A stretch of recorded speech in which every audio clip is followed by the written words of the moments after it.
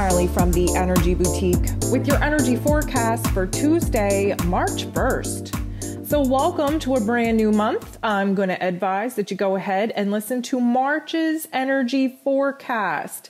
Give you a little bit of a heads up, a summary on the energy that we can expect for the month. And with a brand new month comes a brand new life lesson, which we definitely cover in March's energy forecast. So we are going to feel the shift here today for a couple of reasons. First of all, we're in a brand new month. Second of all, the moon is going to be moving into the Piscean energy, the new moon Piscean energy. Things are getting very overwhelming, very highly emotional, very disassociative. Why? Because the new moon illuminates our shadow part. It illuminates the parts of us, the thoughts, the elements in our lives that we no longer want to experience. But of course, we have to sit in it before we realize how we're going to dig our way out of it. This new moon in Pisces that is going to peak tomorrow is definitely going to heighten our senses, make us very overwhelmed in our headspace, in our emotional field, will likely want to make us retreat and escape reality altogether. But let me tell you, a lot of dark force energies are going to come at us because this is a very magical time to get a vision, to get a dream, to infuse it with the right kind of emotion so that we can get to business and actually start bringing it to life. So we did have that shift out of the moon in Aquarius into this Piscean energy, and we are definitely going to feel a little bit shaky, a little bit unstable, especially at the beginning of the day. There are 9 different aspects taking place here today, and 7 of them involve the moon. So we have the moon making some not so nice aspects right out of the gate in the beginning of the day. And let me remind you that every single time we are given a beautiful opportunity to move forward, to enlighten ourselves, to raise our vibration, you best believe that the circumstances are going to be dark. That dark force agenda does not want us making any kind of movements into enlightenment, into awareness, into a higher vibration and frequency. So we have to expect that they're going to pull out all the stops. And we're definitely feeling that in the beginning parts of today. So the moon bumps into Neptune, bumps into Chiron, bumps into the true node. This is all happening relatively close to one another and definitely going to disrupt our inner realms, our inner thoughts, our inner emotions, likely triggering a certain situation in our physical realms to really show us where it is that we are still hurt, where it is that we still feel raw, still feel vulnerable, still feel like our wounds are wide open. This is definitely going to put us at odds not only with ourselves, but likely with a couple of people in our realms, in our personal relationships. This is likely going to disrupt the way that we think about our current circumstances and the plans that we currently have for the future. We're being kind of plotted against our own selves, the fear, the insecurities, the doubts really coming out of the woodwork, speaking all of those uncertainties, doubts, and fears into our future plans. The moon is going to bump into Venus and Mars, who are traveling very close to one another in the cosmos, the feminine and masculine divine energies. And let me tell you, this is going to disrupt our day again. This is an outside activation again, likely coming from a personal relationship again. Why? Because we have some dramatic changes that we have to make to who it is that we surround ourselves with, who it is that we share ourselves with. And of course, Venus, she has a lot of realizations to do. She is about to come out of her shadow period, and she realized a lot about her own self-worth, her own self-confidence, her own self-esteem while she was in a retrograde not that long ago. She's definitely taking her sweet ass time trying to put the pieces together and actually muster up the courage in order to do what she has to do in her physical life to break away from those that are holding her back, those that are not mirroring back how it is that she is feeling about herself. And Mars, the god of war, is here to take action, here to do what is necessary in the physical realm to honor what it is that we know within ourselves has to change in our personal relationships, in the energy exchange, in the energy dynamics.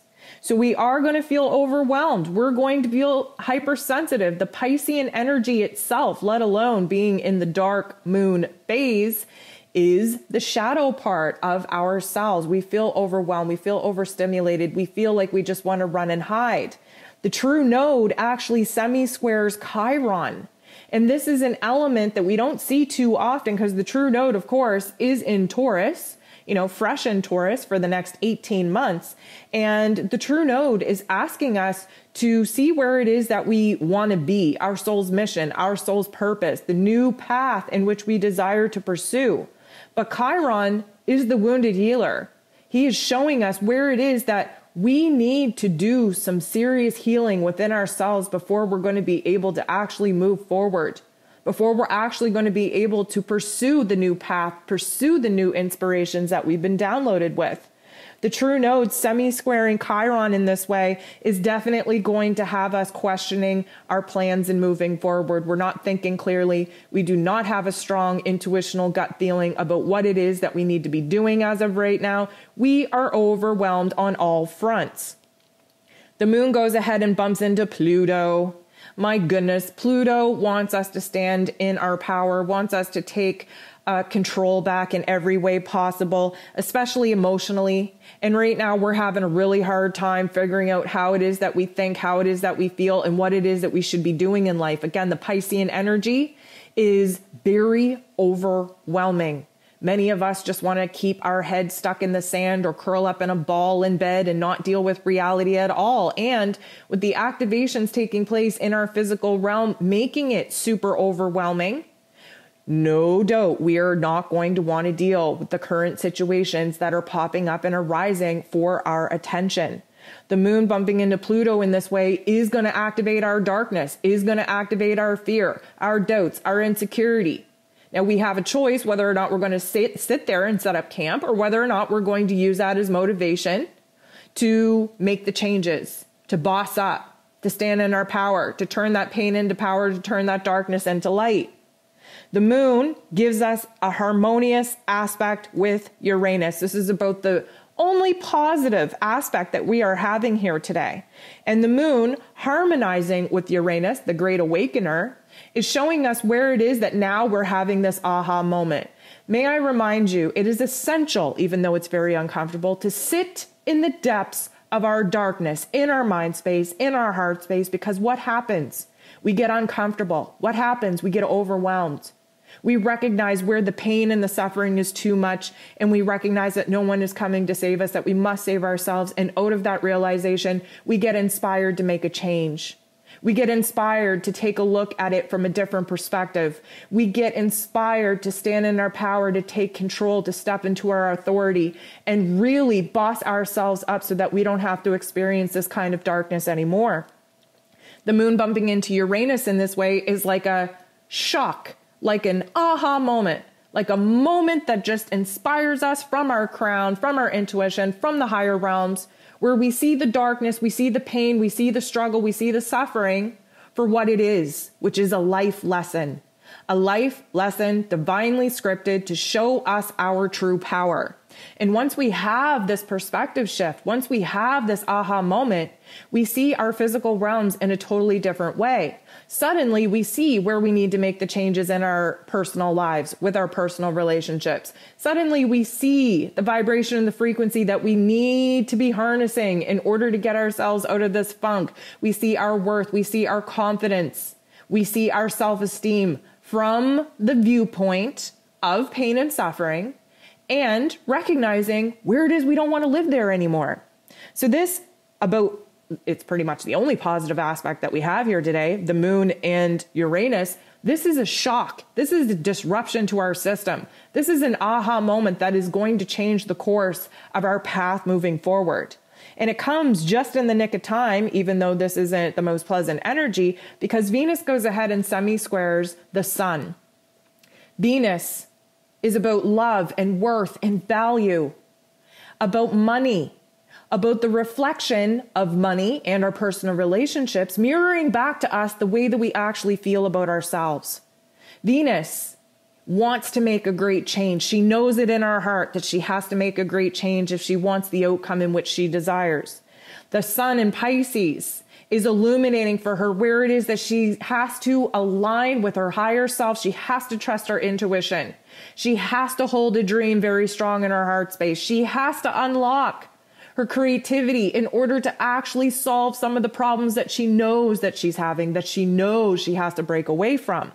So the sun essentially is illuminating for her the path in which she knows she has to walk in order to get the results that she knows that she wants, she needs, she desires. This is setting us up for a very intense new moon energy. May I remind you, I feel the need to repeat myself because a lot of people will forget that a new moon, although it is a beautiful time to set new moon intentions, we only arrive to those new moon intentions because of the pain and suffering, the darkness, the shadow work that we must do in order to realize what it is we no longer want to experience in our lives so that we can come up with a plan to break free from the darkness, from the shadows, from the pain, from the suffering that we know has been divinely scripted for us to find our power and is shoving us in the right direction to make a dramatic change.